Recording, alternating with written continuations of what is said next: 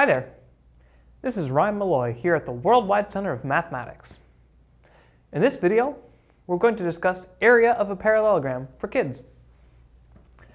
So here we have a parallelogram. A parallelogram is a shape with four sides in which opposite sides are parallel. Now, the area of a parallelogram is very simple. It is just the length of the base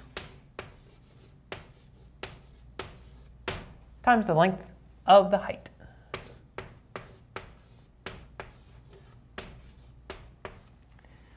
In this particular parallelogram, we are told that the height is 12 centimeters and that the base is 13 centimeters.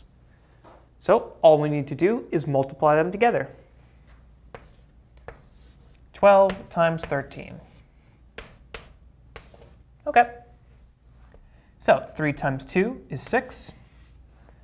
3 times 1 is 3. Now we're going to add a 0. 1 times 2 is 2. 1 times 1 is 1. Now we're going to add these numbers up. We're almost done. 6 plus 0 is 6. 3 plus 2 is 5. And we just have a 1 there. So our final answer is 156 centimeters squared. And that's all there is to it. My name is Malloy, and we've just discussed area of a parallelogram for kids.